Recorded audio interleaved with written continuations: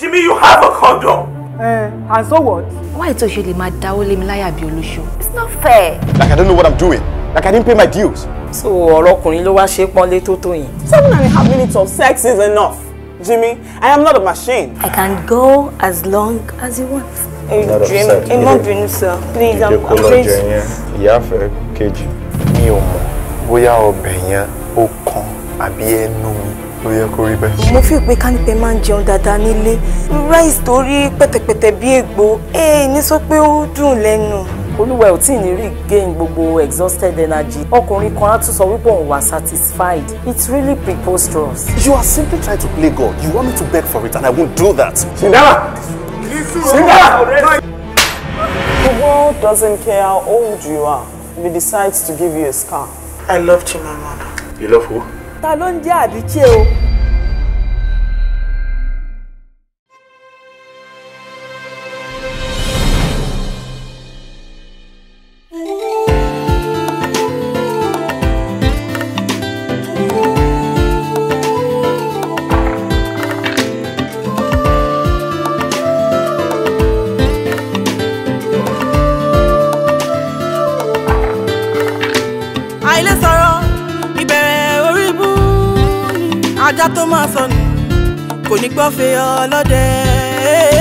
There are places that I don't wanna go, but I found myself going there. There are so many things I don't wanna do, but I found myself doing them. Yeah, yeah. Iboju, Iboju, Iboju, Iboju. I listen. Iboju, Iboju. Karamata ni, kama le sọ fẹ́ ní kejì wa. Iboju, Iboju. Kóhun máa dùn ní, ká má rẹ́ni fọ̀rọ̀ yìí lọ. Iboju, Iboju.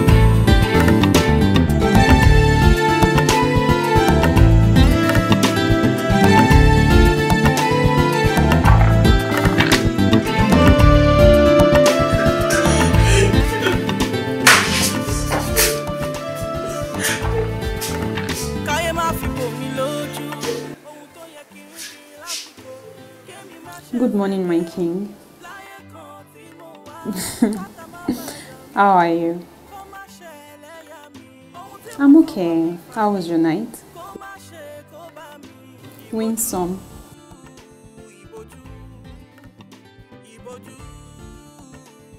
Thank you, my darling. We understand. Oh, we're on official duty and it's important you work. So we are good.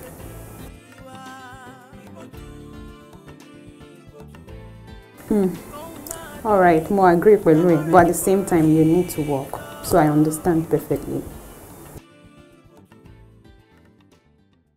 It's okay, call me. So if I may ask, what do you want me to do for the day?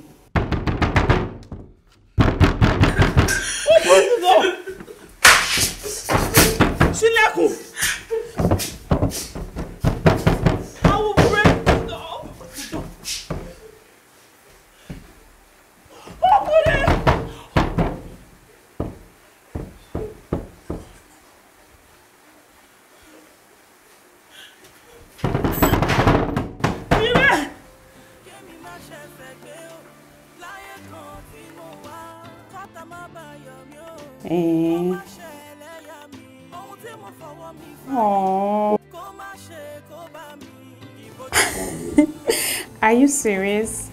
Thank you so much, my king. Long may you reign. Alright, bye. Love you too, bye.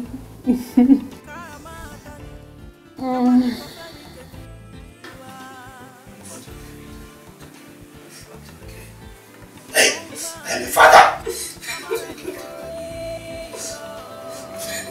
Sorry.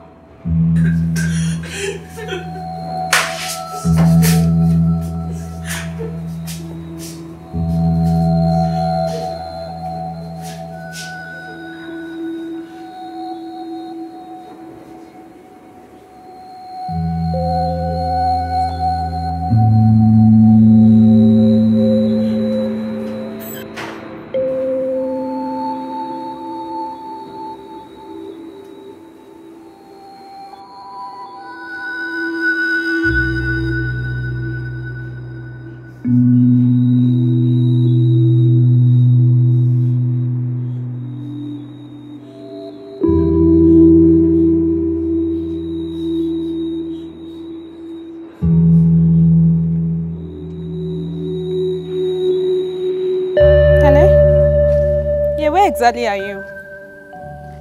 Yeah, you're almost here. Mo wà níwájú ilé tí ó ní black gate báyìí. Where exactly? Oh, ṣẹ́yìn ló ń bọ̀ yẹn, the black car? Okay, you're here already.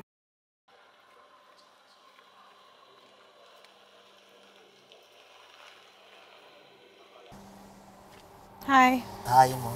Uber driver, right? Yes. I've been waiting for you. I'm very sorry, Mom. It's fine.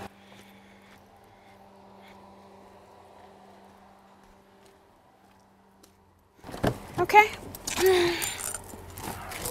Let's go. You're welcome, Mom. Thank you so much. Esa. Ẹjọ́ ọ̀rọ̀ kan important mo fẹ́ sọ náà mo ń dúró dè fún. Àwọn ará street ni wọ́n bá mi lẹ́nu lé gate láàárọ̀ ènìyàn lu gate títí. Kí lẹ fẹ́? Wọ́n ní owó ọlọ́dẹ street pé àwọn ilé ọ̀sán ilé kọ̀ọ̀kan owó ọlọ́dẹ yóò máa san 3,000. Iṣẹ́ olè ń ṣe. Iṣẹ́ ọdẹ ni. Ìjọ ilé lèmi ń sọ ẹ mọ̀ pé mi ò sọ street. Ọwọ́ àti máa ṣe ìsanwó ọlọ́dẹ street. Èmi ò sọ street ilé lèmi ń sọ. Wọ́n sì tọrọ gbogbo èmi náà ti bá wọn fà á pé kí wọ́n dá lé wa dá kí wọ́n má sọ̀rọ̀ lé wa mọ́ ti security. Kí la fẹ́ ṣe sọ̀rọ̀ tí mo sọ yìí báyìí. She get. Apàlọ́ bàǹtàbàǹtà nísìn ìrànlẹ́ mọ̀ sí. A ní àwọn kan wá wọ́n sọ pé ká ṣe kíní ká ṣe. Pọ́pọ́! Màsí mo dáràn ẹ̀sà.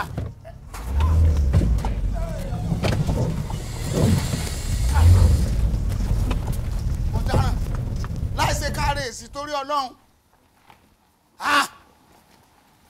Ṣé mọ́tò ṣe competition pé ní ọba mi ré ṣáájú ni?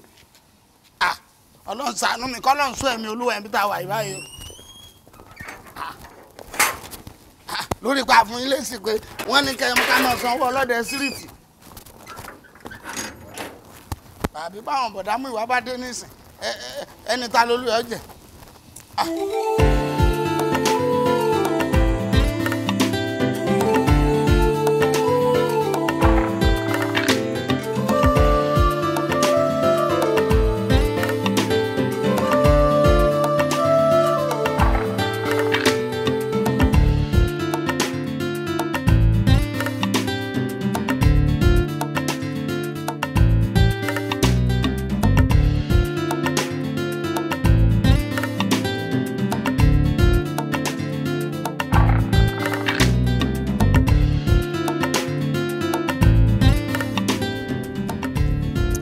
Ọ̀rẹ́ mi.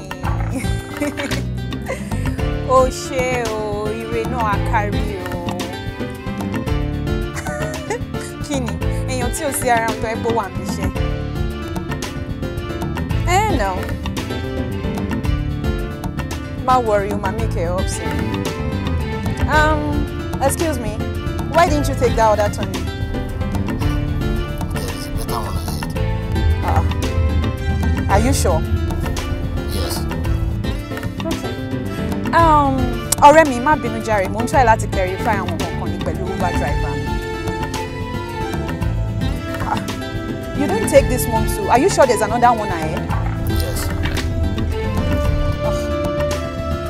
Ọ̀rẹ́ mi, jẹ́ kí n gbé padà tí bá ti wà settled because my mates are settled right now on the road. All right, darling, bye. Ṣé mi wá ti ṣí mọ́tò wọ̀ báyìí?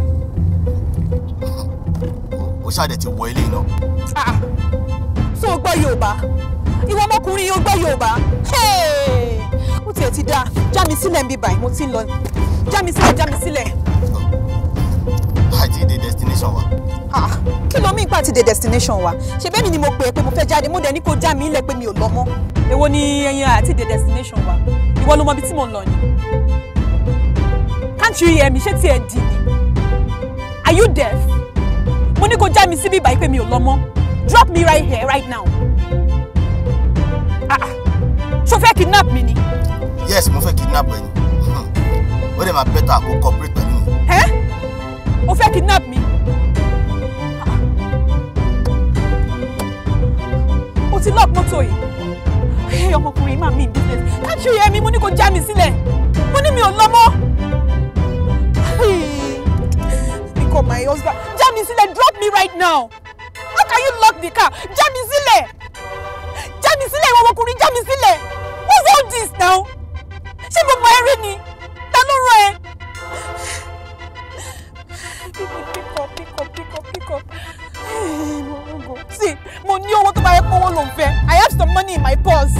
Wo? Yẹn sọ nǹkan fún ẹ. Ojú máa ń ti owó. Ó ti yẹ.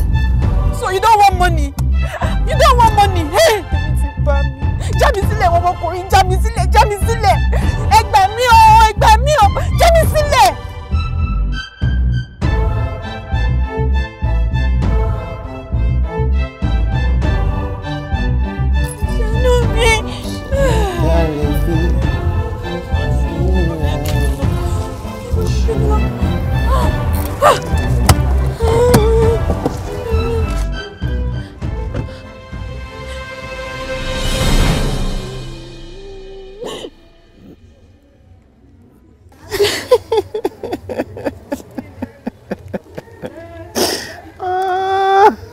It's not funny.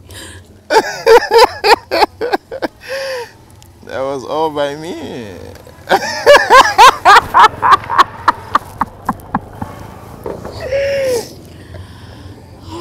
Babes. So you did all this? I was looking for something out of ordinary to surprise you, and I have to do this. Thank you for being a beautiful woman. Thank you for being the most beautiful thing that has ever happened to me. You are amazing. So I can only say, I don't know how to say thank you, but I just want to tell you that I will appreciate you till eternity. Happy wedding anniversary, baby. Wait, so you planned all this? Yeah. And it's so sorry for your woman. Very, very sorry. I can actually sue you. What are you saying sorry for? About to sue, I just want to sue you. You good? I was scared. I know you were scared. Go funny. Do it again. I should slap you again and again and again and again. I love you, baby. Mele. Come here. Carry me. Eh? Carry me. I should carry you. Yeah! Oh! Hello, my baby, ṣílẹ̀kùn báyìí. Open.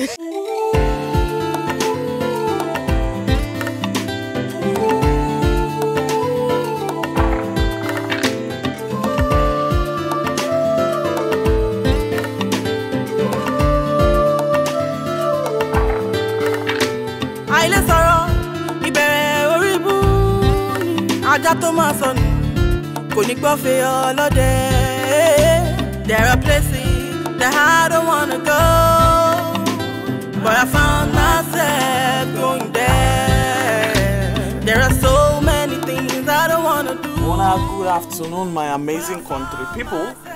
My name is Adebanjo Abiodun, and as you know, the program now Sporting Flavor with Tanda Gidigba for Lead City 89.1 FM. Now there we dey reach you straight to your parlor, to your sitting room, to your kitchen, even to your bedroom. As you dey drive, when they hear me, so Dr. McAntony and I don't come for this program today. Today I can't get big guest wait Tanda for inside studio. Not be say they come home, my guests don't land and they ready to they talk ogbonge things about sports, especially football for this our Obodo Nigeria. The name of my guest una don't hear am before. If una dey follow Nigerian Premier League, una don't hear am before. This my guest na nickname na I go first talk because that nickname he carry pikin for back. The nickname na Dark Arrow. Dark Arrow. I beg throw away salute for my people wey dey house. My people from Obodo Nigeria, great to now. My name na Femi Onolaja, aka Dark Arrow, na no. Before we enter the body of the gist we want to talk today, make my people the first way I've been asking, I say, what did they bring that nickname? Why they go look person finish, come begin they call them Dark Arrow? I be when fine nicknames. They call person fine boy, then they call person tall boy, then they even call some people sugar boy. Why be say your own na that Caro? Because that posh name no follow my line now. That arrow na it fits me because I dey shoot them and it dey transfer. If I shoot my arrow like this, it dey spread. That's what the same be. Now you say now you be the archer where they distribute card now. You don't get them because as a sharp man, I referee when they take nonsense. Okay, well now I don't hear from the man that Caro himself. Oh, my question today, people say they pain me, and where are people for house be one know? Let me say why be say young talented sportsmen, especially in football, until they reach Obodo Oyinbo before they begin even play ball at all. Most of them they're in Nigeria, so they no go ever play for Nigerian league. They no go ever do anything until they go Obodo Oyinbo before they see they begin play ball. What till they cost that thing? Now packaging, simply packaging. You know, say anything where you want those for this country now, you must add and package. When you put package, now people go embrace them with you. That's why you go Obodo Oyinbo, go play for Manchester United, play for Chelsea, play for Newcastle, play for Barcelona, Real Madrid. When you come back Obodo Nigeria, my people, then go they hear you totally.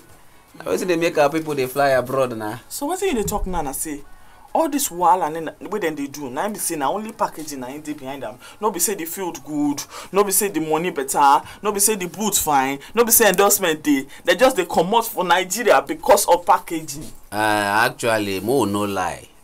More no lie. The feed they okay. The atmosphere they okay. Even their boots. Anything where you want go do for them. My sister, if you come up for feed like they say they go bank, they smile. And if I no be smile, you go laugh with your put, you go bank, go collect your money. Better rabba they there, you know as they go now. But why all these fine things? This smile, where person they smile, where person they smile, the entire bank they collect money. Why be say that those nice things don't they happen for this our Nigerian league? What's happen? My sister, now better talk. You know, say sponsors been no day, but now they don't they come small. Even federal government said don't they put eye for our local league. Very soon I go to see jolly better match. Now prayer you pray and we hope say very soon God go answer the prayer. But, we will believe. It remain one question with the bother me before our time begin the wrong go. The question I say, why be say all these young boys we get talent, we get passion, we say they don't know say for their life now football they won't play. They know they ever dream say they won't be like our Obodo Nigerian footballers. They don't want to be like Gambo Mohammed where they play for Kano Pillars. They don't ever want to be like Godwin Obaje where they play for Yoruba. You ask them a small question now, they won't be like Ronaldo, they won't be like Messi, they won't be like all these Obodo Oyinbo players. Waiting they cause all these things. My sister Nana Kosa. Obiona. Una will be sport journalist Nana Kosa. If FC Uba and Atland won't play, una know they hype am. Kwara United and Kogi United won't play, una know they hype am. But make una hear say a Clasico they come. Real Madrid, Barcelona won't play. Una go be in the hype 3 months before the match. Chelsea, Man U. I saw they be. I don't go agree that one because on self una get fault because now when as person take carry it now they help and carry am as una carry on our league now we dey help you they carry am so if una add more power we self go add more power so now if you say now una hand 90 for 4 down and we dey do our own for backyard but una no suppose carry am comot for where we dey now. You know say as e dey 10-year-old boy for this Nigeria go tell you 20 names for European players. My sister, how many you feel mention?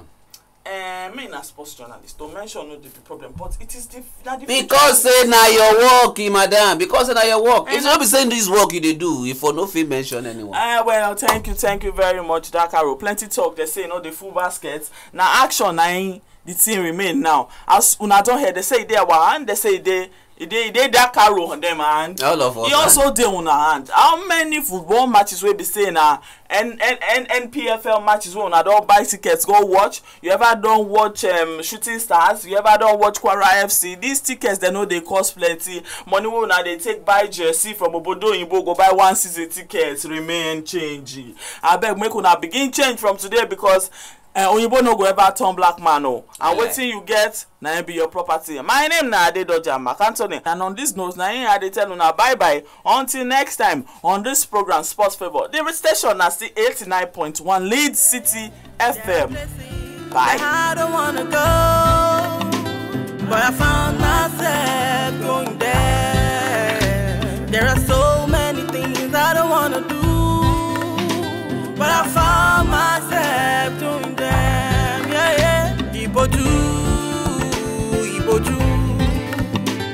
ìbòjú ìbòjú àìlè sọ̀rọ̀ ìbẹ̀rẹ̀ orí ibú ni ìbòjú ìbòjú kára máa dání ká má lè sọ fẹ́ni kejì wa ìbòjú ìbòjú kóhun máa dùn ní ká má rẹ́ni fọ̀rọ̀ yìí lọ ìbòjú ìbòjú.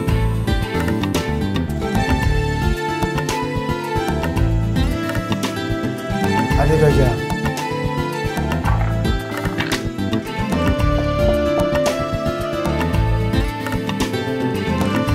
Doja. I know I've hurt you both, but I am genuinely sorry. Doja. Jọ̀ọ́ dáríjì mi. I am not a monster. Èmi náà mọ bó ṣe ń ṣẹlẹ̀, mi mọ nǹkan tó ń ṣe mí tí mo fi ń ṣe bẹ́ẹ̀. Adedoja, please.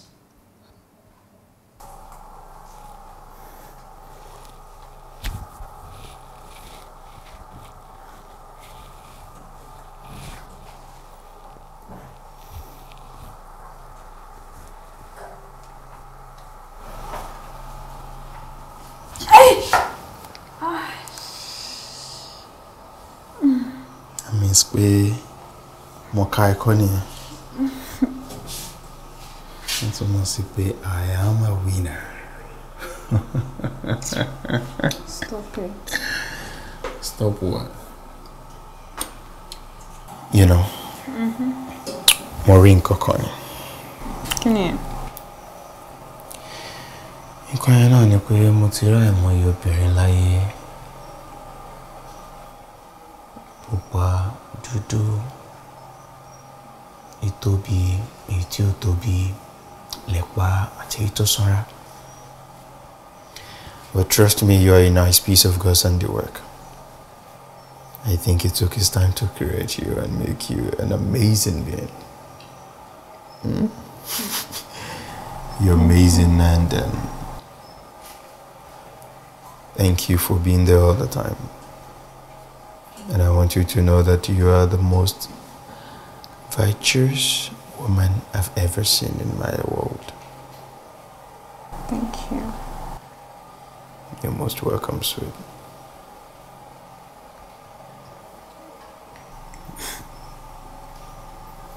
I love you. I love you more. Come here. What do you want to do? Come, Jerry, won't you? Sorry.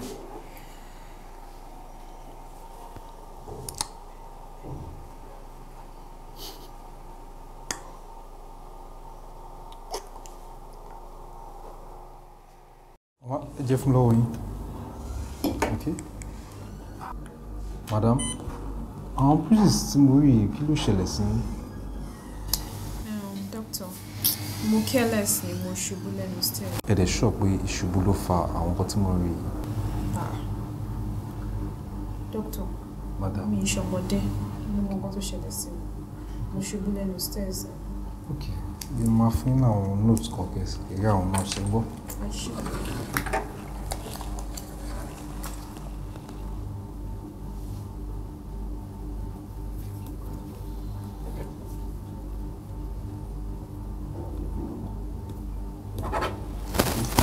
Tẹ́wá dìtẹ̀ ẹjọ́ fún àwọn nurse tó wà tẹ̀.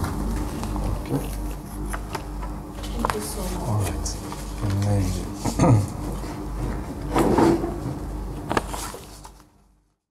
Adé orí ọ̀kín tí kò jọ tẹyẹkẹyẹ, ẹ kú ilé là ń kára lé, ẹ káàbọ̀ ní tèrò ọ̀nà, ẹ kú ìkàlẹ̀ ní máa kí ẹ̀yin tí ẹ ti ń bá wa bá ètò bọ̀ láti bẹ̀rẹ̀ pẹ̀pẹ̀ àti ẹ̀yin tí ẹ ṣẹ̀ darapọ̀ mọ́ wa.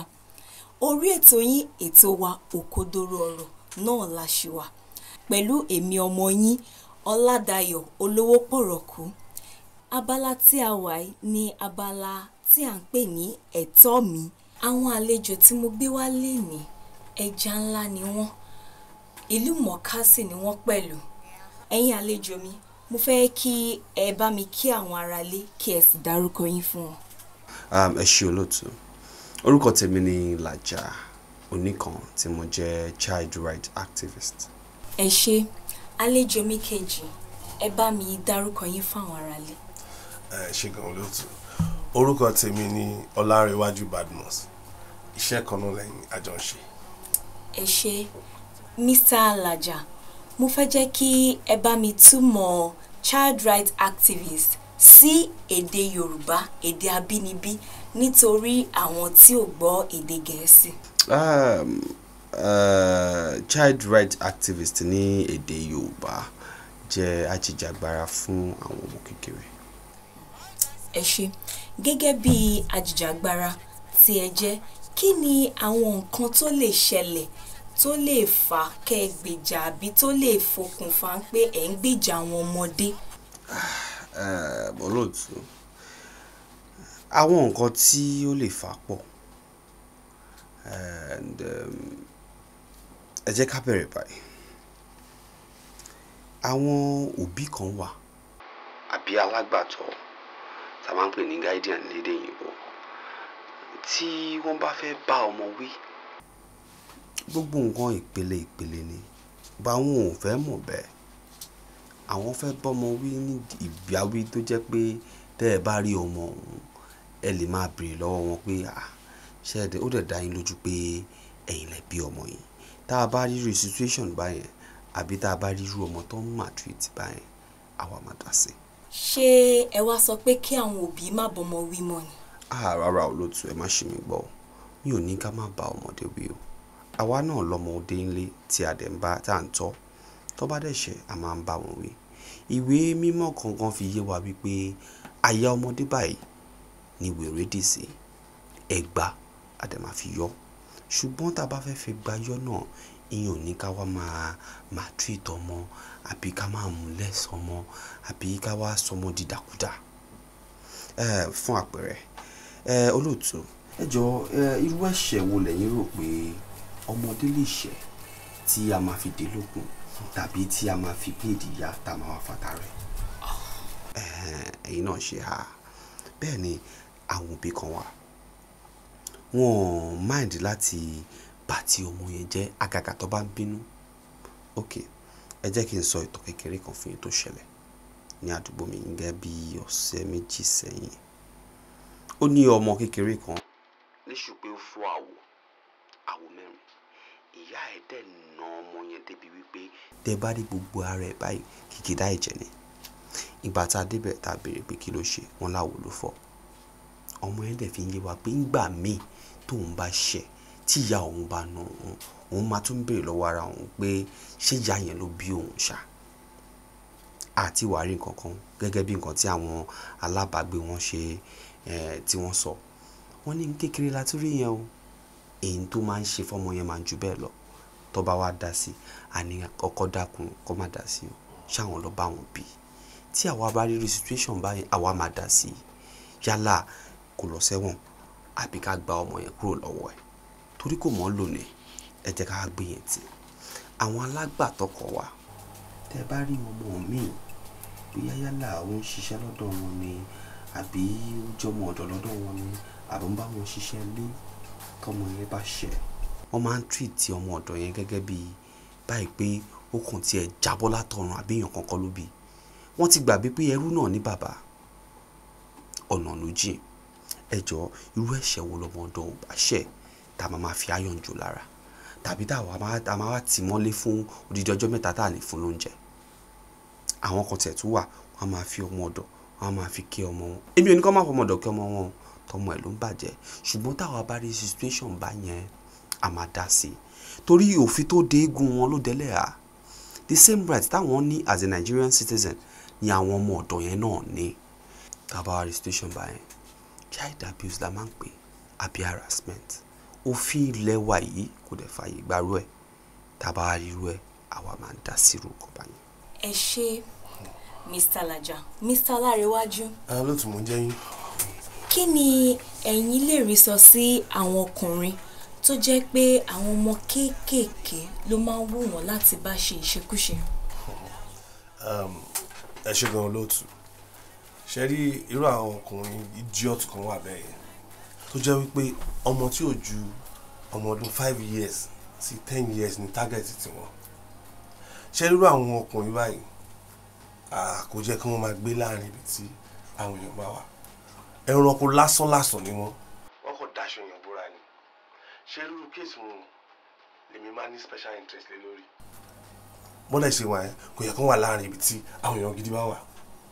Ṣé èmi tẹ́ ń wò yìí èmi ṣetán láti rán wọn lọ sí ibi tí yẹn kọ́ lọ. Ibo ni ibi tí ẹ̀ ń sọ̀rọ̀ nípa yìí? Ọgbà ẹ̀wọ̀n ni. Ọgbà ẹ̀wọ̀n ló yẹ kí irú àwọn èèyàn báyìí wà. Ẹ wò ó lóòtú. Ṣé nǹkan tí ẹ mẹ́nu lé yẹn ló ń ṣẹlẹ̀ lọ́wọ́lọ́wọ́ báyìí?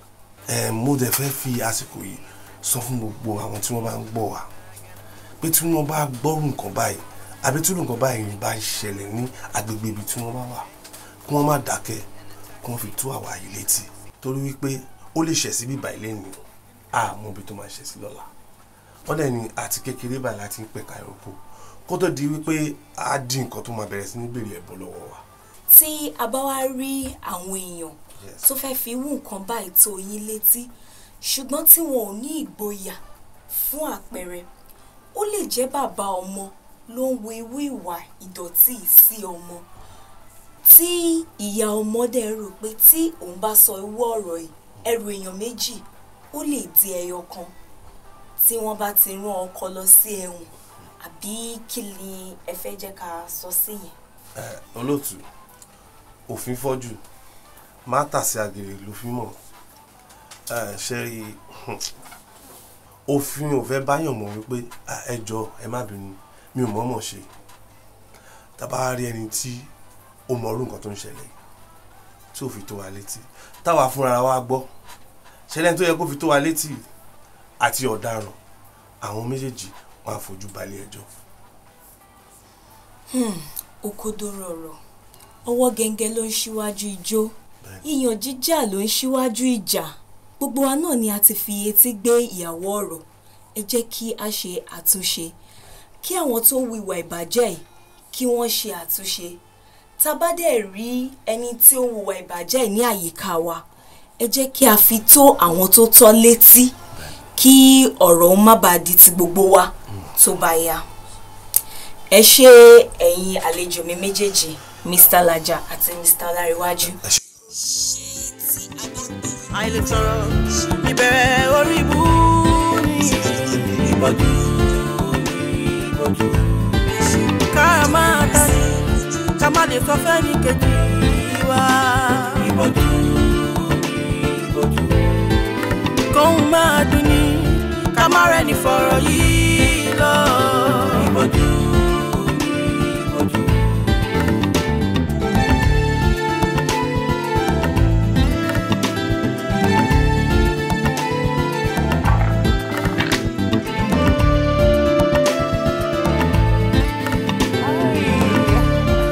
Mr. Laja Onikon.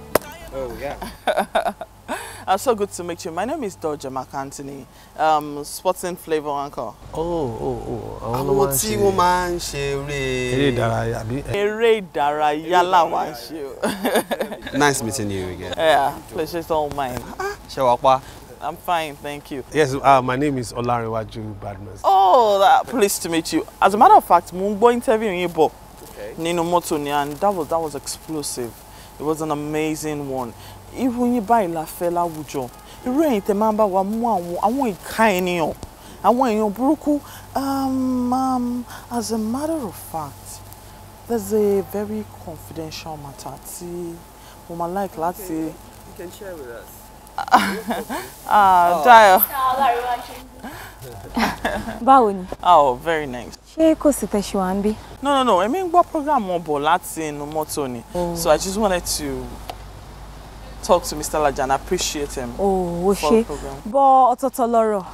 Báwo ni sport àti activism ṣe jọra wọn? Olóòtú, má sọ̀rọ̀ bẹ́ẹ̀ yẹn. Ṣé rí activism primary assignment gbogbo wa ló yẹ kó jẹ́. Lórí ọ̀rọ̀ tó wà nílẹ̀ ó yẹ kájọ máa ṣiṣẹ́ papọ̀ ni. Sherry, she báwọn kan ní whistleblower. Sherry, tá bá ń ṣiṣẹ́ papọ̀ tí a fúnra wa ní information lórí nǹkan tó ń ṣẹlẹ̀ ní society wa, ó máa fún wa láǹfààní láti jẹ́ ká tètè rojú àwọn amọ̀kùnṣèkà yìí. Ṣóyè and Mrs. McAntony, right? Sherry, ẹnikẹ́ni tó bá ń fìyà jẹ ọmọ kékeré lọ́nà tí ó tọ́ àti lọ́nà tí ó yẹ, Sherry, tí ọwọ́ àwa yìí bá tẹ̀ ní náà. Ẹ wo, ẹ má jẹ́ ká bẹ̀rẹ̀ another interview bí báyìí. Dọ̀jà má bínú. Mo ti keep on for so long nínú studio already. Oh, okay. Gentlemen, thank you so much for coming. Ẹ ṣé gan ni. Thank you. All right, thank you.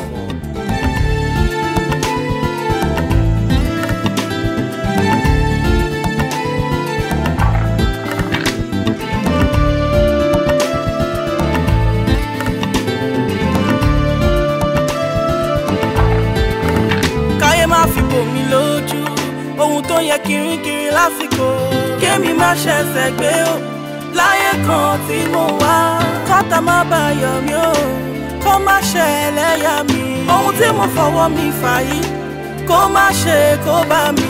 Ìbòjú ìbòjú ìbòjú ìbòjú àìlè sọ̀rọ̀ ìbẹ̀rẹ̀. I'm okay. I just want to say thank you for everything. Torí àwọn Yorùbá bọ̀ wọ́n ní yẹniyẹni kí èèyàn lè ṣe mí ni. Gbogbo bí ojú ọjọ́ ṣe ṣú. With all that you go through, the stress and all, you have never for once given up on me. That goes a long way for me. I just want to let you know that you're the most virtuous woman I've ever seen in my entire life. And then I love you so much. Thank you. Hey, baby. How are you today? Very well, thank you. Today, the lobby con. Mo rò pé live ni.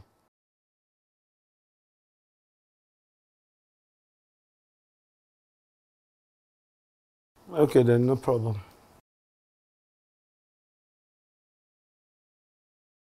Oh. Time will man shit. 3 o'clock. Okay, then, no problem. I will.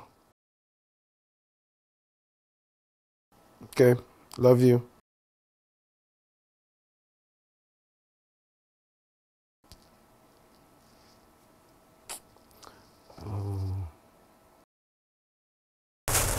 We are can be a car lunch got to my lolly.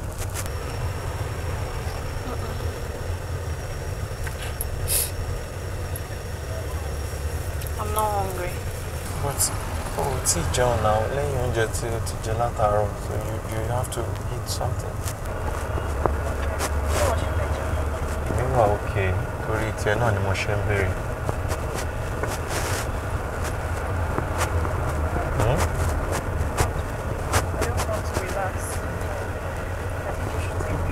I know you need to rest. I'm just saying, we're going to go to my work daily, to my shiwala, and all that. Don't worry, I'm fine. Let's just go. All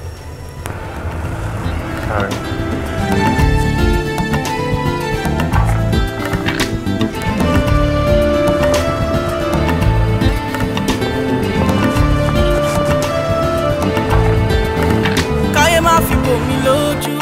Ohun tó yẹ kirikiri lásìkò kémi má ṣẹ̀ṣẹ̀ gbé o láyé kan tí mo wá kọ́tà má bá yọ̀ mí o kó má ṣe ẹlẹ́yà mi ohun tí mo fọwọ́ mi fà yìí kó má ṣe kó bá mi. Ìbòjú ìbòjú ìbòjú ìbòjú àìlè sọ̀rọ̀ ìbẹ̀rẹ̀ orí ibú ni ìbòjú. Karamata ni kama lè sọ fẹ́ni kejì wa. Ìbòjú ìbòjú kóhun máa dùn ní ká má rẹ́ni fọ̀rọ̀ yìí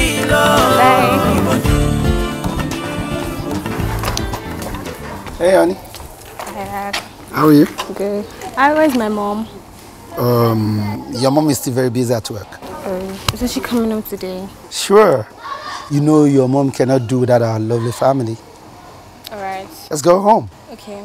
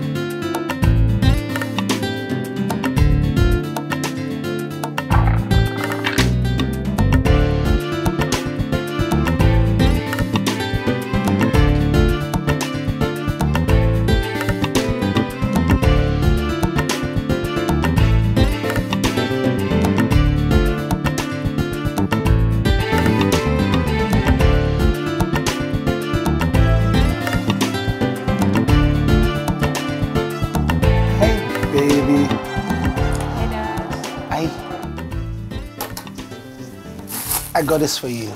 Thanks, Dad. You're welcome.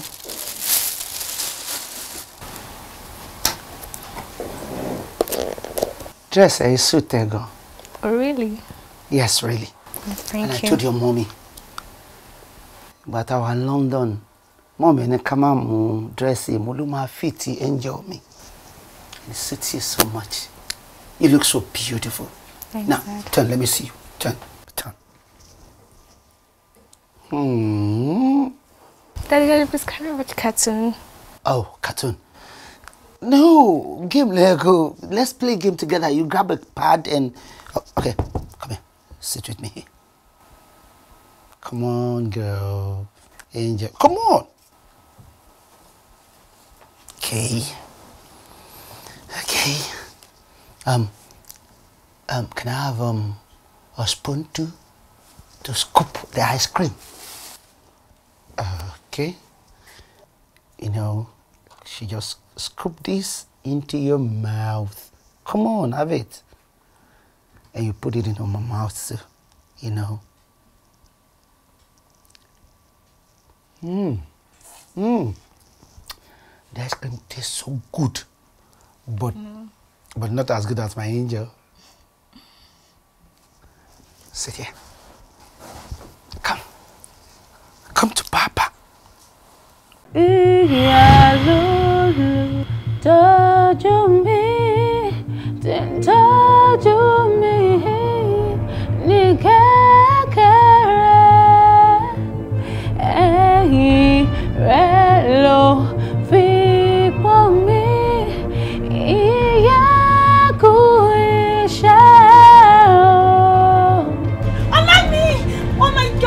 Happy birthday to you. Happy birthday to you, Fisayo. Happy birthday to you. Number 1 kò ní color. Number 2 ó gbẹ ṣòro níbi sasa straight. Ṣówárí number 3 kò fine rárá. Kò sí elédùà kankan lórí ìtẹ́.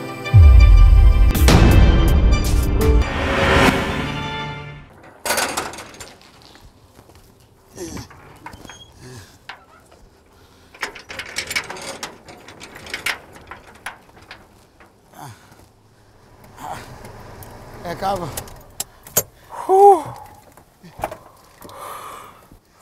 Ẹ pẹ̀lẹ́, Ìyọ̀dá. Makanaki. Ìyọ̀dá. Àǹtí Makanaki. Ẹ pẹ̀lẹ́. Ẹ káàbọ̀. Ẹ kúlé o. Ilé ni. Ọpẹ́ yín díẹ̀ lónìí o. Mo gba ọ́fíìsì jáde ni. Èmi náà ń wò bẹ́ẹ̀, àṣà ọ̀pẹ ló korí ọ̀nà ẹ̀jì ni, sọ́hùn dùn. Adúpẹ́ lọ́wọ́ Ọlọ́run o. Ọlọ́run máa ṣe. Ẹ pẹ̀lẹ́, báwo ń dé tẹ̀yìn náà? Àwàpá. Ilé la wà. Gbé láìlọ́nù ti rí bọ́lẹ̀.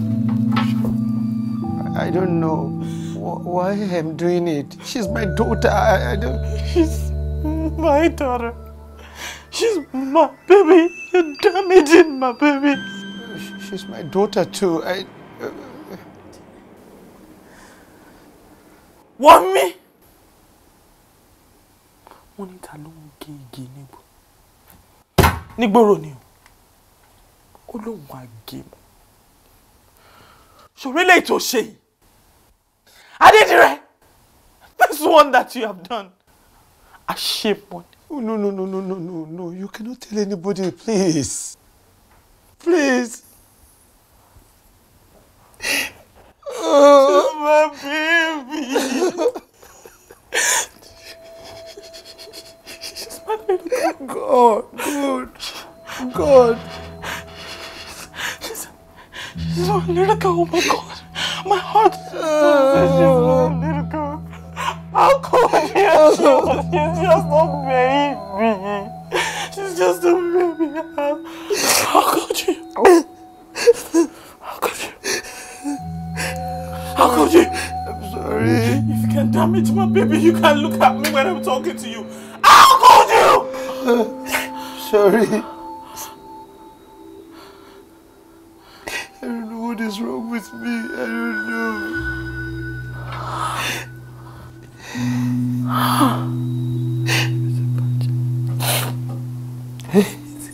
God. What's an emotion? Sholape, hold on. Okay, kí ni nǹkan tó fẹ́? Mo ti sọ fún ẹ, mo fẹ́ change àwọn nǹkan kan. Good. Tell me what you want to change. Kí ló fẹ́ change? Fẹ́ change wardrobe, eh? You want to change your car? What are those things you want to change? Okay, you want me to put some more money in your bank account? Tell me anything tó bá fẹ́ pátápátá ni mo máa ṣe fún ẹ. Ó jù bẹ́ẹ̀ lọ lọ́wọ́ mi now. I want to change my lifestyle. My lifestyle. Your lifestyle? Yes. Kò yé mi. Shayo, between you and I, Hold on.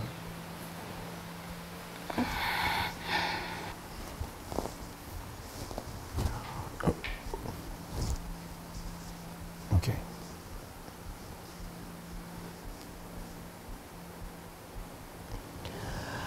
I'm sorry. I'm sorry about everything.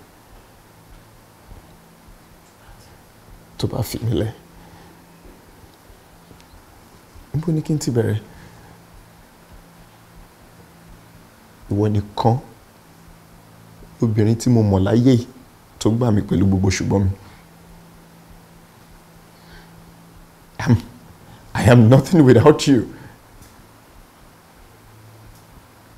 I'm as good as dead. Tó bá ti fi mí sílẹ̀. See, I am pleading. I am begging. Mi ìròbìnrin náà láyé yìí tó lè understand me, tó lè gbà mí bó ṣe gbà mí. I'm sorry about everything. Trust me, I can make a change and I can be a better man. Please.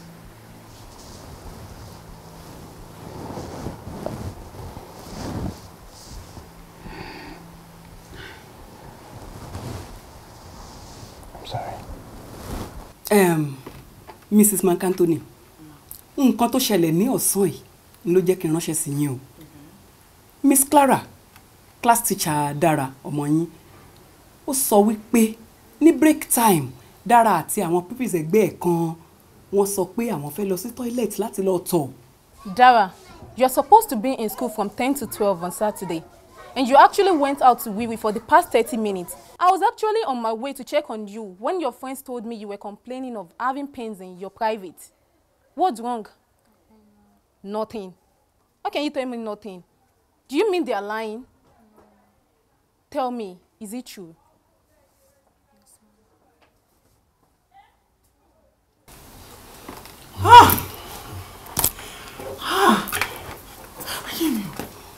Mrs. Mancanton, ẹ jọ̀ọ́ kí lẹ lè sọ fún wa àbí tí ẹ mọ̀ nípa ọ̀tún wa lẹ̀.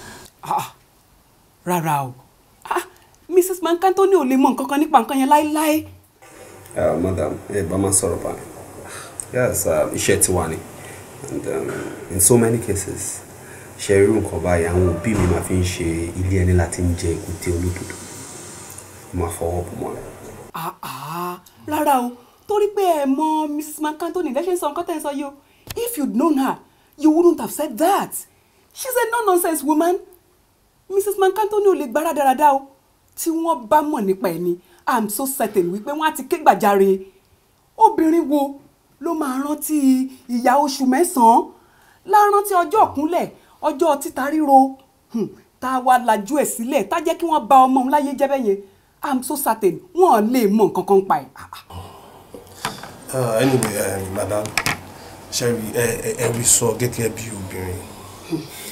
But the alarming rates tí kéèsì fi ń pọ̀ lẹ́nu ọjọ́ mẹ́ta yìí ó ti ń bọ́dà èmi fúnra mi personally ṣẹ́rí tẹ́lẹ̀ 5 to 6 cases la máa rí but these days I think 20, 30, 50 in fact I don't even understand mi mọ́rú atẹ́gùn tó fẹ́ wà lẹ́nu ọjọ́ mẹ́ta yìí.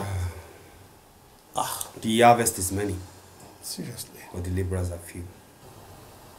Ṣẹ́rí bí àwa ṣe kéré tó ní chamber tiwa yìí.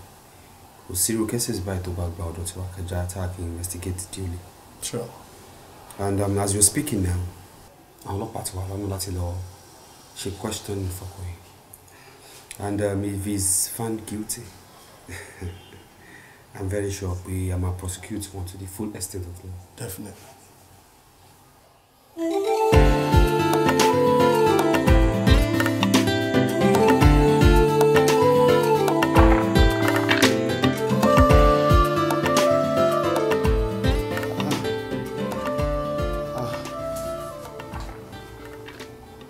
Èmi náà ti wá mọ̀ báyìí pé mo ti gògìrì kọjá ìwé.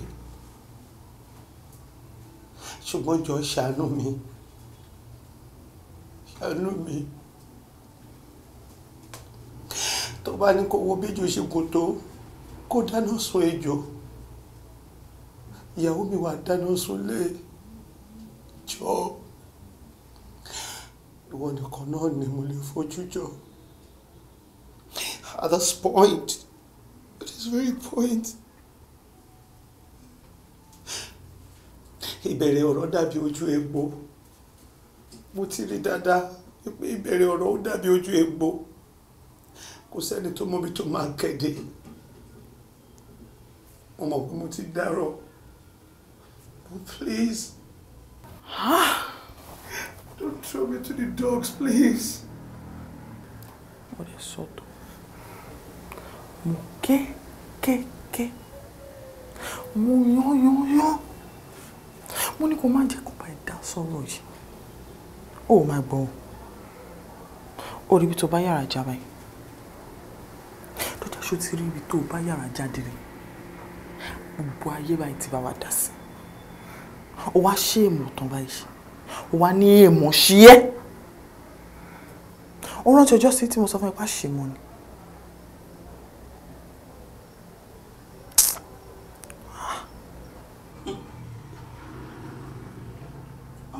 Please. Adedire. Ẹranko ni ẹ́. Ó ṣe wá wà pẹ̀lú àwọn ẹranko ẹgbẹ́ ẹ̀ báyìí.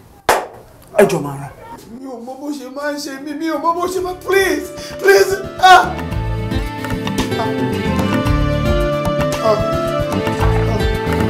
Káyé má fi bò mí lójú, ohun tó yẹ kirikiri lásìkò. Kémi má ṣẹ̀ṣẹ̀ gbé o, láyé kan tí mo wá. Kọ́tà má bá yọ̀ mí o. Big phone. Hello? Hey baby. How are you?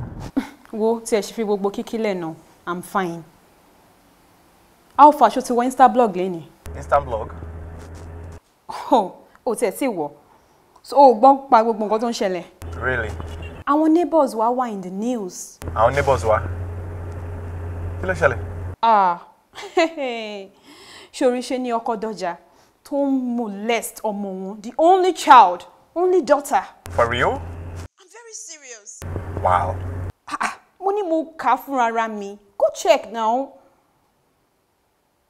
Ó ló fi ká mi lára because ṣé èèyàn tán ni obìnrin tán ní gbòòrò àbí whatever. I don't understand. Ṣọ́n ṣe pé fáwọn people yìí ni. Okay. See, èmi ò tẹ̀lé wait kó dénú lé kájọ sọ because I'm tired of this whole bullshit. Okay. I'm waiting. I'm at home. All right. Wọ́n lọ, má jẹ́ ká bólóṣì tó báyìí nínú ilé kan náà.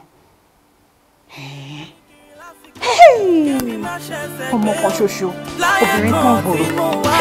Kọ́tà má bá yọ̀ mí o, kó má ṣe ẹlẹ́yà mi. Ohun tí mo fọwọ́ mi fà yìí, kó má ṣe kó bá mi. Ìbojú, ìbojú, ìbojú, ìbojú. Mi fún yín lówó yẹn lè fẹ́ sọ. Bẹ́ẹ̀ni. Ẹ má worry, máa send. Ẹ ṣeun. Ẹ ṣe èèyàn bẹ́ẹ̀ ni. látàárọ̀ ni mo ti ń listen tí n bá gbọ́ kúròkúrò lórí fóònù mi báyìí àwọn MTN ní send kínní the loan wey you buy 100 naira you never reply it kí ni sẹ́yìn làwọn àwọn owó kí ni. mo ti gbọ́ ẹ bá mi ṣe get. ok ẹ pè mí bẹ́ẹ̀ ṣe ń pè mí. ìyọ̀ǹda. ìyọ̀ǹda ẹ̀ ní bíọ́bì. mo ti gbọ́ baby how are you my darling are you here to see somebody. kí ló ń ṣẹlẹ̀ ń bí báyìí kí ni nǹkan tó ń ṣẹlẹ̀ ń bí báyìí. I just saw the girl. Mo kàn sọ hello sí ọmọ ni. Sọmọ wo, kí lẹ ń ṣe pẹ̀lú ọmọ sister mi? What are you doing with my niece? What exactly are you doing with her? I was just saying hi. Excuse me, mi ò béèrè ẹjọ́ lọ́wọ́ yín o. Madam yìí ẹ ṣọ́ ara yín gan ni. Ṣé mo béèrè ẹjọ́ lọ́wọ́ yín ni? Ṣé ọmọ yìí ṣojú ọmọdé lójú yín?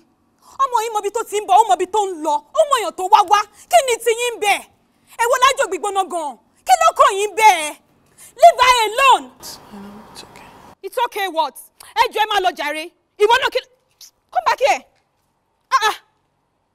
Ẹ jọ̀ọ́ mi fẹ́ kí ẹ̀yin àti mi ṣe fẹ́ kẹ́ fọwọ́ kan mọ́ yín. Mi fẹ́ kẹ́ fi ọwọ́ kan rárá ni. Ẹ máa lọ síbi tẹ́ ń lọ. Nǹkan tó ń bá ran yín lẹ máa jẹ. Iṣẹ́ tó ń bá ran yín lẹ máa jẹ. Nonsense. Ẹ ṣáàbà mi ṣe bàbá. Ẹ ṣe máa jàbá láì ṣera ẹni tì tẹ́lẹ̀ ọ̀rọ̀ burúkú ọ̀rọ̀ tí ò lè tán lẹ̀ ẹlòmíín bá jẹ ọ̀rọ̀.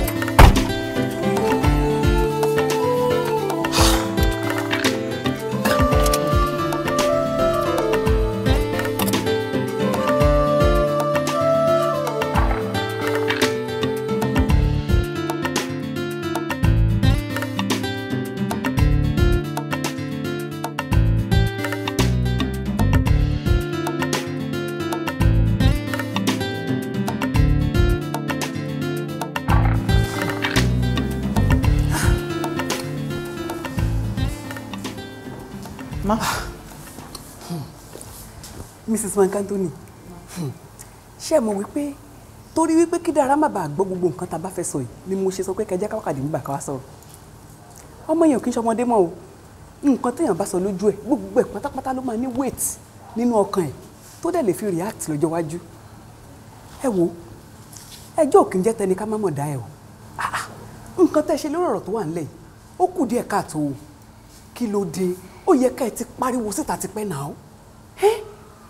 Èdè wa ń wó sùn èdè máa mú ọmọ kan oṣù tẹ́ ẹ bí ẹ̀dẹ̀ fẹ́ wò pa why ó burú gan.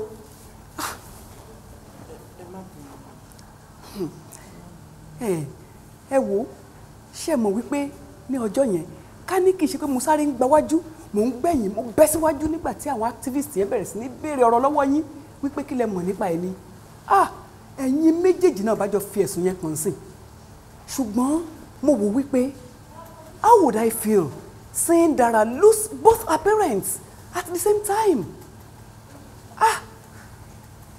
If I allow that to happen under my watch a jẹ́ wípé ọgbà ìyà ńlá ṣe fọ́mọ yẹn kò ń ṣe ọgbà àbò rárá and ọ̀rọ̀ Dara ń ló yẹ kó wà paramount kó kú 100% nínú ọkàn gbogbo wa báyìí. Ẹ wo ẹ lọ ṣọ́ ara yín kẹ́ ẹ mọ̀ bẹ́ẹ̀ ṣe fẹ́ ṣe àtúnṣe o. Thank you very much, ma. Ẹ ṣé ma. Okay, it's all right. It's all right. Ṣé ẹ ti lọ ma? Lọ síbo mi lè lọ báyìí. I'm still here. Okay ma, àwọn ọlọ́pàá tó pè mí lẹ́ẹ̀kan yẹn, wọ́n ní kí n yọjú sí wọn ní ẹjẹ́ ń sáré. Oh, go. I'll be here. All right. Don't worry. Thank you very much. Ẹ ṣé ma. Oh my God. Yes. Kúrò lẹ́ ma. Ẹ pẹ̀lẹ́ o. Ẹ kúrò náà. Pé mi ò disturb yín ma. But lórí nǹkan tó ṣẹlẹ̀ láàárọ̀ yìí ni mo ṣe wá because for the life of me, mo ò lè imagine reason tẹ́ ṣe máa react bẹ́ẹ̀ tó ṣe wá di pé a máa pariwo bẹ́ẹ̀ yẹn. Ṣé ó yẹ káriwo tó yẹn ni? Ẹ wo, ó lè má yé ẹ̀yin reason tariwo fi pọ̀ bẹ́ẹ̀ yẹn. But Sherry, ó yé èmi tí mo pariwo, ó yé mi dáadáa. In fact, mo feel pé mi ò pariwo tó. Bẹ́ẹ̀ ni, ó yẹ kí n pariwo jù bẹ́ẹ̀ yẹn lọ. Torí èmi ò mind tó bá pè mí ní ẹ̀rọ ìlọ́gì. I don't mind. Mo mọ nǹkan tí mo ń ṣe o. Mi ò ń ṣe idiot. I know what I'm doing. But Mrs. Buckner, surely tó yẹn ni. Ó le jù bẹ́ẹ̀ lọ. See question. Ó le jù bẹ́ẹ̀ yẹn lọ. Nílé ayé tá wà tó yẹ pé àmọ́ who is who. Pẹ̀lú gbogbo news tá ń gbọ́ kiri. Gbogbo bí child molestation ṣe ń lọ around the world. Ẹ jọ̀ọ́ nítorí Ọlọ́run. Má fi oko bàbá mi ṣe ọ̀nà. Bí ogun, bí ìjà la fi yanjú ẹ̀. Please. Ọmọ ìyàwó ń lé mi. Mo kò lè dé inú compound ni. Mi ò dé rírí. Ó jẹ́ kí n bèrè lọ́wọ́ pé are you lost? Kọ́ ló jẹ́ pé mo ṣe mistake wọlé. Kó wọ́n lé mi Mrs. Buckner. Kí ló dé ń sọ̀rọ̀ báyìí náà? Báwo? Bí ẹni tó rí ẹ ò pé àbí? Mo ń sọ̀rọ̀ bí èèyàn tó rí ẹ ò pé. Ẹ má worry, mo fún yín nìyẹn.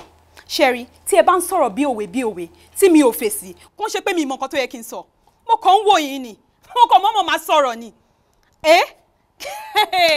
Ẹ wo ẹ jẹ́ kí n sọ fún yín. Mi fẹ́ kí nǹkan tó ṣẹlẹ̀ sáwọn kan ṣẹlẹ̀ dọ́dọ̀ mi. Òun ni mo fi ń pariwo. Ibi tí ẹ bá gbé àmàlà yín dé, ibẹ̀ ni kẹjọ́ dé. Ẹ má jó ìjó ẹlẹ́yà kankan.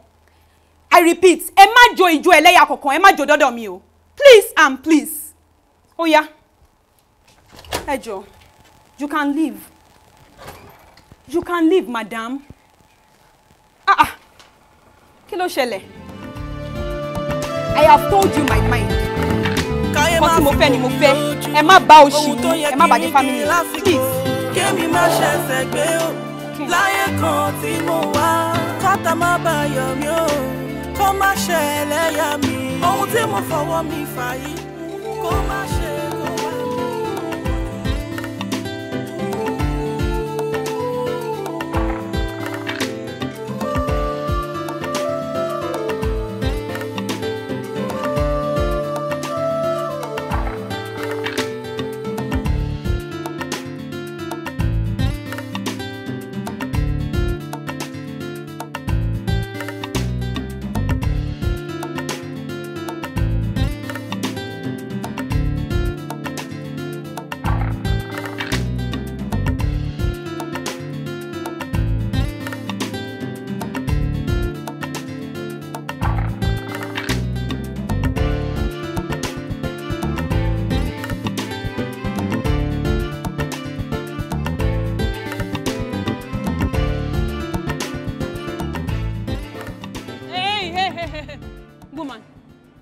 ṣe pẹ̀lú ọkọ mi?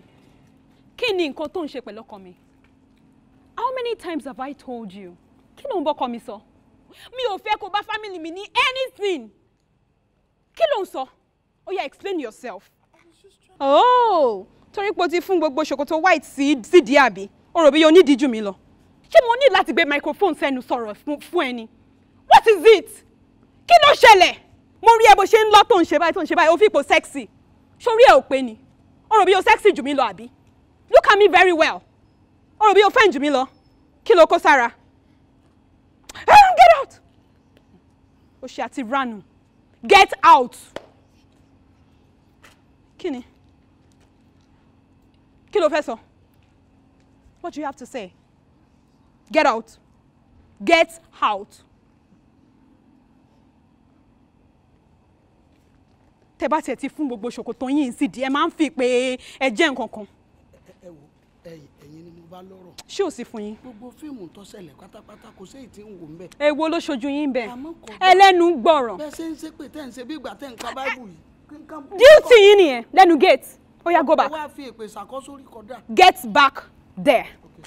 Ó dà pé orí yín ò pé. Ẹ fẹ́ lose iṣẹ́ yín àbí? Àgbàyà. Orí gbogbo yín máa pé nínú compound yìí.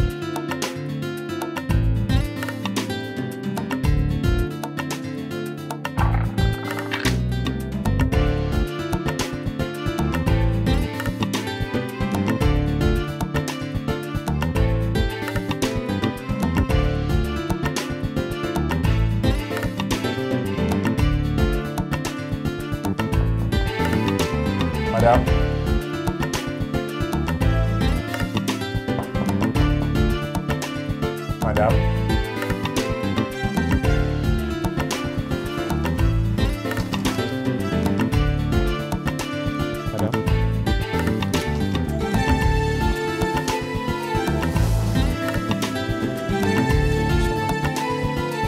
Madam, ọ̀rọ̀ tá a sọ láàárọ̀ so mo ti bá yín mú bẹ̀rẹ̀ ní wọ́n sí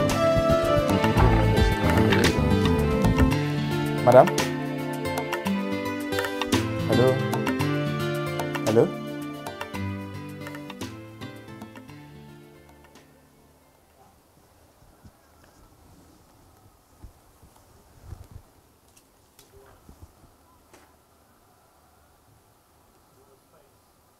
What is over?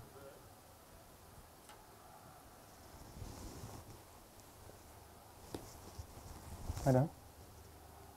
Madam?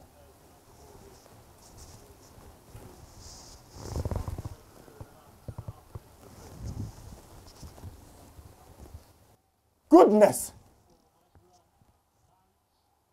Sniper! Madam? Madam? Oh my God! Goodness God. You know what? They poisoned. Oh. Hello? What's it cool?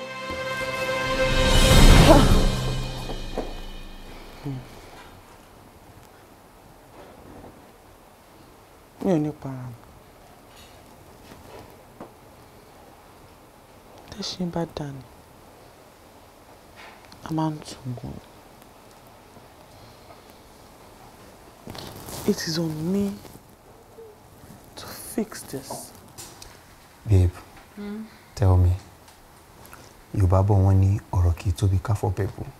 Ẹnu náà la máa fi sọ. So tell me, what is it? Mo kàn fẹ́ kó guess.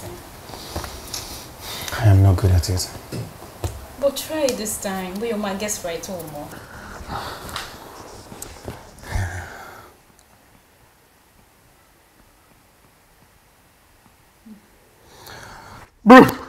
See, mo ti try to put all of it together. Ọpọlọ mi ti fẹ́ lọ. Me ò get it. Just tell me. Tell me. Anyways, I'm 8 weeks gone.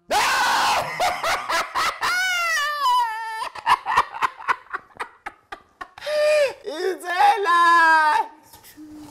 You're serious? Yes. Ah! Eba! Whoa! Yeah! You're carrying my baby. Yeah. Oh my goodness. See, babe, tell me, what do you want me to do for you? Anything. Koto soton lenwe. Definitely, Mati Shifwe. Tell me. What do I want? What do I want? Baby, just tell me, what do you want to give to me? Anything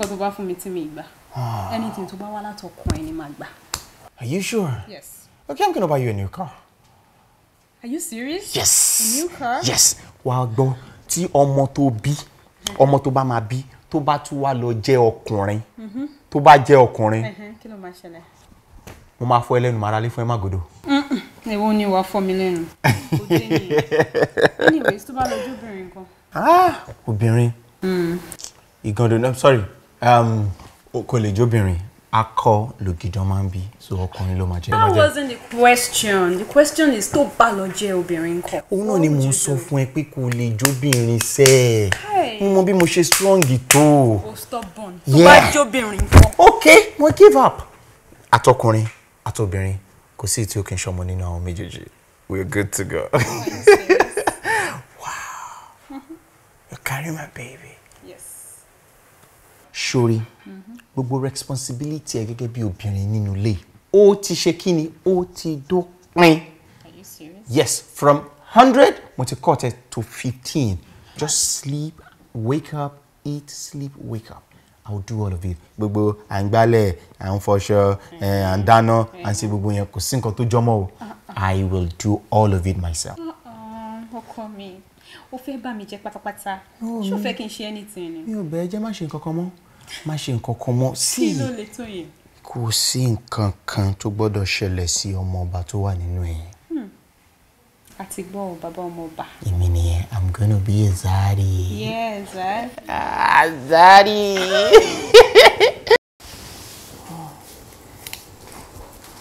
Oh, baby. Ìwọ náà mo ṣe ní kí n wá wò pé ṣó ti ṣetán. Mo ti ṣetán kódà. Mo ti drop bag mi sínú mọ́tò. I have to go now. I'll see you later in the day. Okay. Are you sure? Nothing really. First alẹ́ àná yẹn dẹ̀ ń pọ̀ jù, so gbogbo ara ń ro mí. Sorry. Ìyàwó. Ṣé o mọ̀ pé nítorí ká má jìyà láṣẹ yá má jìyà lọ́fà? You still have your drugs? Still have them. You need to take your drugs, okay? I will. See you later in the day. Okay.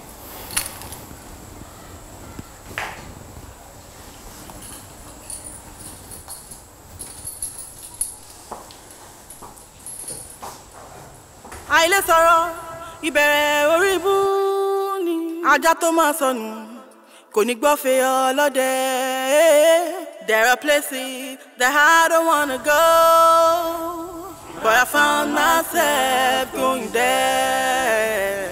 There are so many things I don't wanna do, but I found myself doing them. Yeah. Ìbòjú, ìbòjú. Ìbòjú, ìbòjú, àìlè sọ̀rọ̀ ìbẹ̀rẹ̀ orí ibú ni. Ìbòjú ni ìbòjú. Kára máa ta ni ká má lè sọ fẹ́ni kejì wa. Ìbòjú ni ìbòjú. Kóhun máa dùn ni ká má rẹ́ni fọ̀rọ̀ yìí lọ. Ìbòjú ni ìbòjú. Káyé má fi bò mí lójú ohun tó yẹ kìrìnkìrìn lásìkò. Kémi má ṣẹ̀ṣẹ̀ gbé o láyé kan tí mo wá. Kọ́tà má bá yọ̀ mí o kó má ṣẹlẹ̀ yá mi. Ohun tí mo fọwọ́ mi fà yìí kó má ṣe kó bá mi. Ìbòjú, ìbòjú, ìbòjú, ìbòjú. Àìlè sọ̀rọ̀ ìbẹ̀rẹ̀ orí ibú ni. Ìbòjú ni ìbòjú. Kára máa ta ni ká má lè sọ fẹ́ni kejì wa. Ìbòjú ni ìbòjú. Kóhun máa dùn ni ká má rẹ́ni fọ̀rọ̀ yìí lọ. Ìbòjú ni ìbòjú.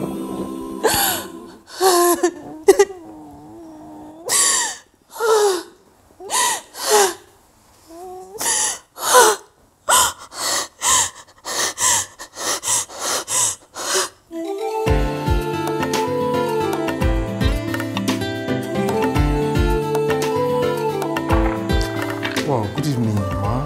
Good evening, sir. How are you today? I'm very happy to see you in this condition. Because nígbà tẹ́ dé yẹn, ẹ̀jẹ̀ tẹ́ lose yẹn pọ̀ gan, ó pọ̀ jù.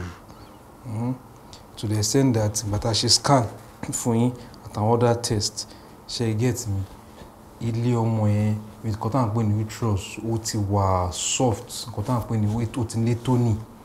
Again, so I need other means that just go in and get it out. She gets me because ẹ̀jẹ̀ tó lose yẹn ó pọ̀, so ilé ọmọ yẹn kò contract adequately and appropriately. She understand what I'm saying. So we had to just go in order to save the life of the mother. But she was here, nothing less than 5 units of blood. Again, that's about 500 mils on la lo. Ó dẹ̀ ti ń pọ̀ because bó ṣe ń pọ̀ yẹn ó tún lè fa ìjàmbá sí wọn lára. So after much has been done, we had no other choice than to rush her in for surgery. You know, in under that time, I want to make it or want to make it, but we thank God that, you know, she was able to survive the entire procedure. She understand me. Ẹ pẹ̀lẹ́. Báwo lẹ ṣe ń feel, ṣé pain yẹn ò pọ̀ jù? Kò pọ̀ jù. So màá ní ká àtúmọ̀ àwò tó bá kù sí. She get my examine ibi ta ṣe surgery yẹn fún yín. At my examine just to see if there's any other thing we can do. I know it's a very sad story at this point in time, but we are very, very sorry. Epele, Shegbo, Epele, sister, Epele. Okay. All right. So Matumari later, Shegbo. All right, Epele. Okay.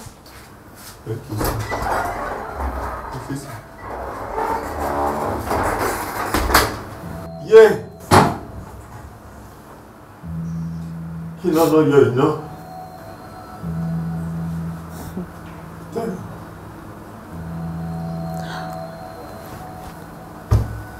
You.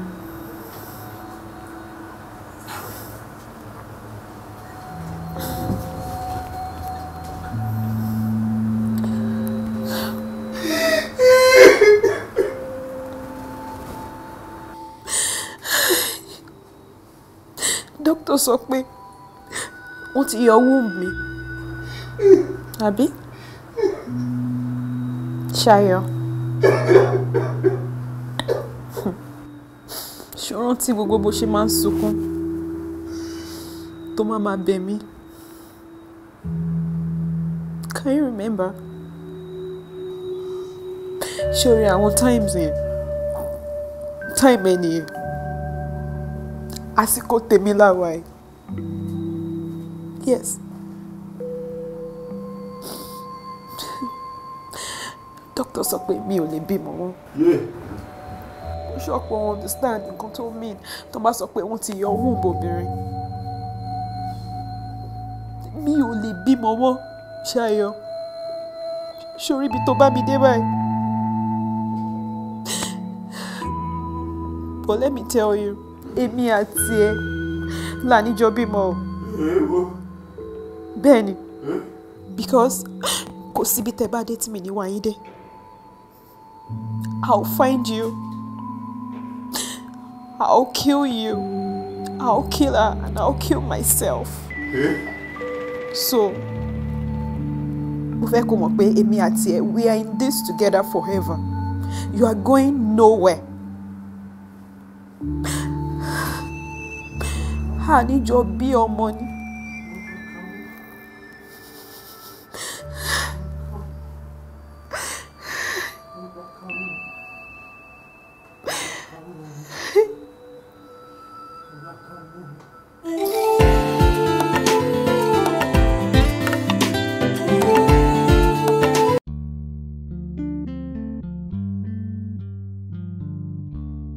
Let me welcome you to Maya Intimates. Come with me.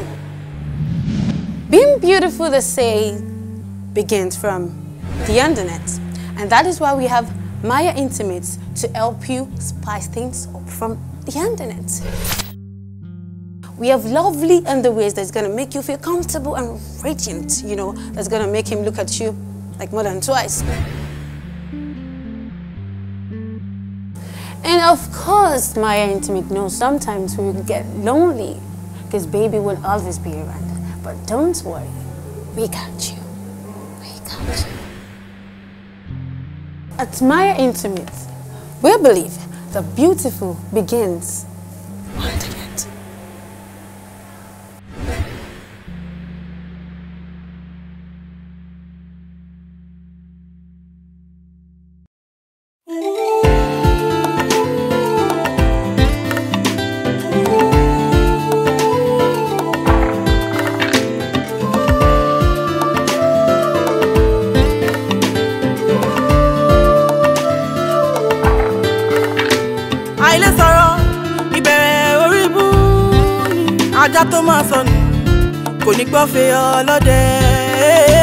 There are places that I don't wanna go, but I found myself going there. There are so many things I don't wanna do, but I found myself doing them. Yeah, yeah. Iboju, Iboju, Iboju, Iboju. Àìlè sọ̀rọ̀ ìbẹ̀rẹ̀ orí ibú ni ìbòjú kára máa ta ni ká má lè sọ fẹ́ni kejì wa. Ìbòjú, ìbòjú. Kóhun máa dùn ní ká má rẹ́ni fọ̀rọ̀ yìí lọ. Ìbòjú, ìbòjú.